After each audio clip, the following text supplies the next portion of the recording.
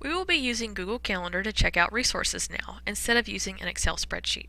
So if I want to check out a computer lab or an iPad cart, I log into my Google account and then select Calendar. Once I'm signed into Calendar, I need to make sure that I have access to the correct resource. So if I look under Other Calendars, I will see a list of things that have been shared with me. In this case, I want to check out the Middle School iPad Cart 1, and here it is, so I have access to it. It's currently turned on because the box next to it is purple. If I click on it, you can see that it's turned off, and that little box turns white. So I want to make sure that the box is colored whatever color your calendar happens to have it. So I want to actually go to the day where I'm going to check this cart out, which is going to be September 8th. So I'm going to need to navigate to that date. There are several ways I can do that. I'm going to click on the month view and then use my arrows to jump ahead a few months to September 8th. I actually want to see the day view, so I'm going to click on the number 8, and here I have Monday's schedule for the middle school calendar as well as my calendar. And there's nothing here. So that tells me that no one else has checked out that cart, which is good. So to go ahead and add my reservation, I'm going to click Create. I'm going to title my reservation with my name so other people will know who has checked it out. So I have my date here. I want to change my time from 8 in the morning to 12:30, so I want to have it checked out until lunchtime. And you can always go in and add whatever class period times that you need.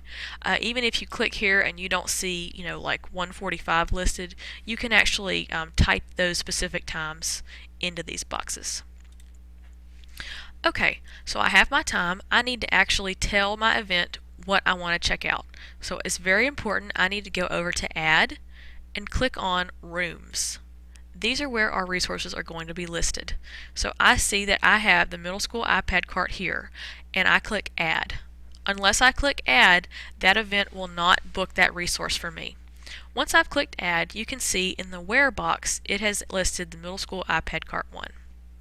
So at this point, if I want to just double check my schedule, I can click on this Find a Time option here, and it will pull up my calendar next to the middle school iPad cart calendar. So I can ensure that I have checked out the right times. I did put in 12:30 noon and not 12:30 midnight. That happens sometimes. So everything looks good. Once I'm done, I can click Save.